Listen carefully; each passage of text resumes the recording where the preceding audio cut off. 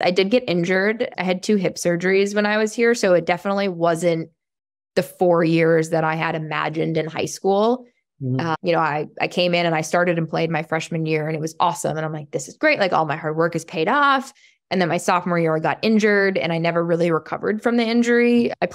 Started and played my junior year. And then senior year, I got hurt again. I had the option. I did redshirt, but after the second surgery, the second hip surgery, I was like, what is my quality of life? What will it be like, in 5, 10 years down the road? I'm active. I want to still be active. And so I made the tough decision with Coach Julie Myers, who was the coach then and is still the coach now, to not play a 5th year. And I just went to grad school and was a normal student.